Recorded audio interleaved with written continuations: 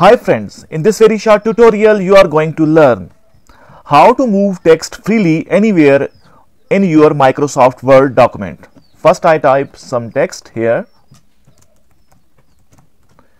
Now I want to move it, but I can move it only with the help of enter button or space bar. But I want to move it and place it right in front of this logo. How can I do it? First I delete this text. Now, how I will create movable text? For this, I will click Insert.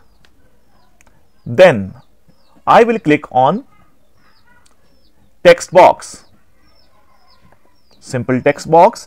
I will delete the text present in it. Then, I will type whatever I need to type.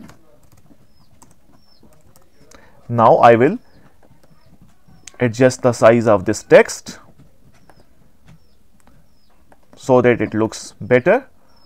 Now, I will move my pointer on this text, and when its shape changes to 5 dots, when its shape changes to 4 arrows, I will right click and stretch it anywhere I want.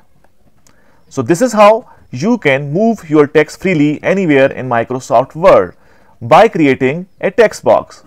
If this video helps you in any way, please subscribe my channel and hit the like button. Thanks for watching. Thanks for your time. Goodbye.